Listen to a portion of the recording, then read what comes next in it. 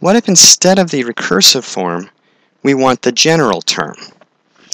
So what we're going to do instead is we're going to compare this to the default general form, which is an equals d times n minus 1 plus a1.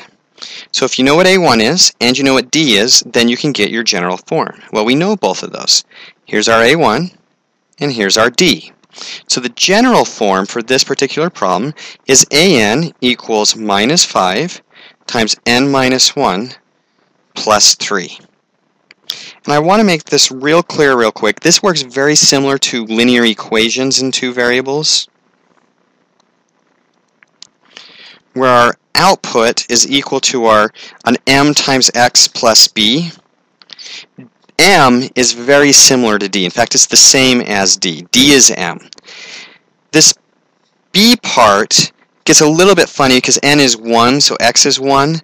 When n equals 1, that's the same as when x equals 0, which is why we have an n minus 1 here. So this is kind of like the intercept. The a1 is kind of like this intercept so long as you keep this piece of information in mind.